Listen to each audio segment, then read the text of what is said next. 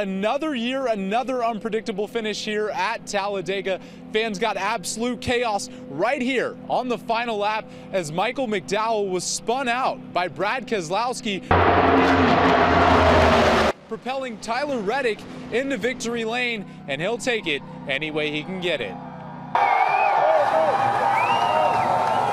Brad would have won the race, but the little bit of momentum he lost from the 34 crossing his nose got me by. So, yeah, I saw McDowell spinning, but I wasn't going to lift. I was going to try and bring it back to the checkered, the start-finish line first. It's also got to be the coolest feeling in the world, winning a race and then hugging your owner, who's considered by most to be the greatest winner in sports, in Michael Jeffrey Jordan. He just congratulated me. It's really, really special that he was finally here for a victory, and what better place than Talladega? It's where this team got their first win, so it's cool to park the Jordan brand number 45 in victory lane. This was Reddick's 6th Cup Series victory, but knowing where we are and what this track means, it's a win that's unique and unforgettable for number 45.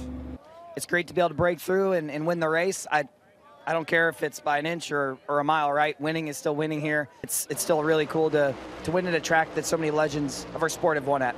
This also clinches a playoff spot for Reddick. From the Geico 500, Davis Baker, WSFA 12 Sports, Talladega.